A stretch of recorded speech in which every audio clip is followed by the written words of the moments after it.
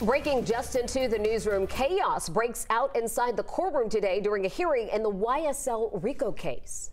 Sir, everybody, not law enforcement, go ahead, clear the courtroom. Officials evacuated the courtroom, telling everyone who isn't law enforcement to leave. In our video, you can see here at least 3 people were handcuffed and walked out. Right now, it is not clear what led up to the chaos, but we have reached out for more information.